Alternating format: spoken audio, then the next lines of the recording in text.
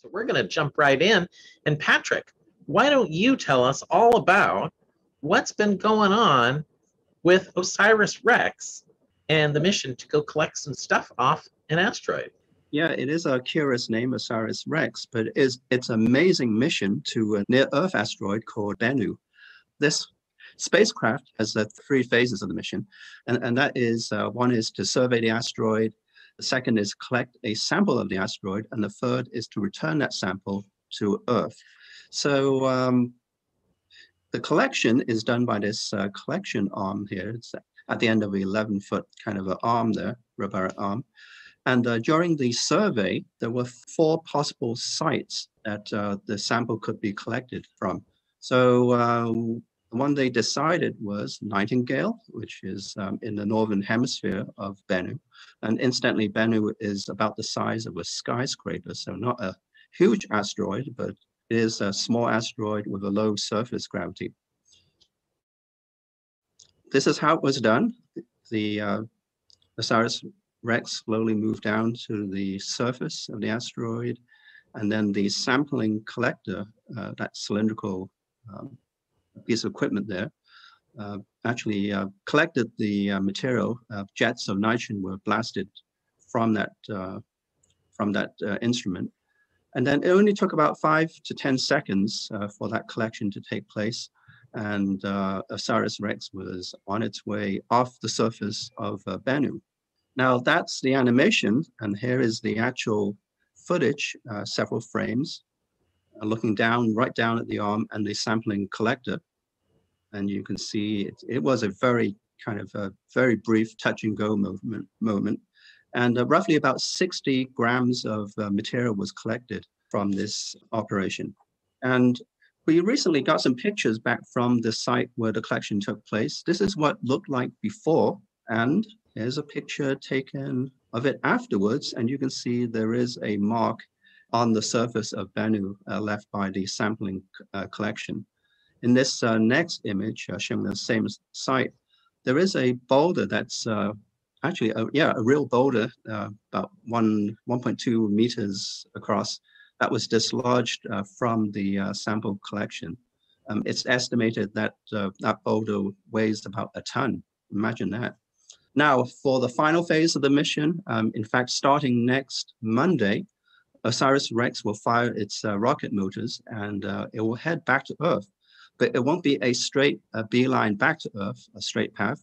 It will be a long 2-year journey where it will basically circle the sun twice and then catch up to Earth. And when it does reach the vicinity of Earth, the sample return capsule will be released, and it will undergo its entry, descent, and landing phase.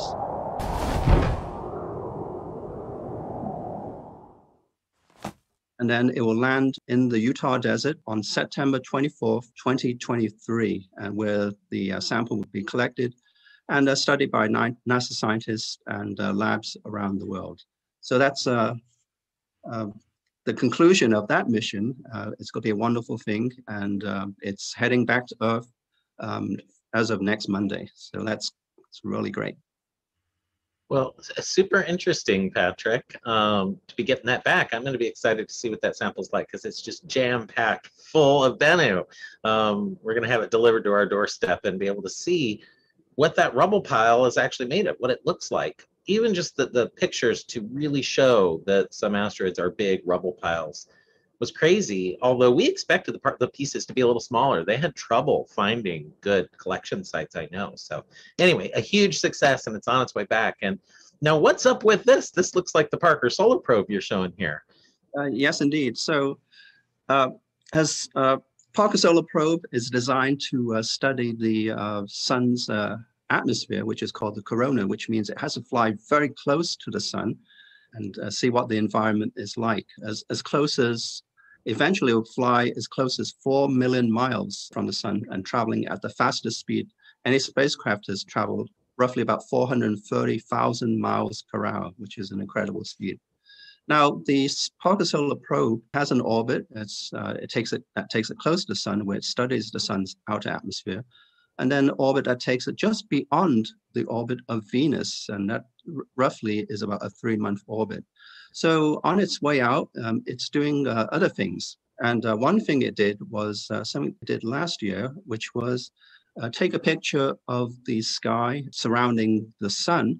And on August 25th of 2019, it did that. Here's a simulation.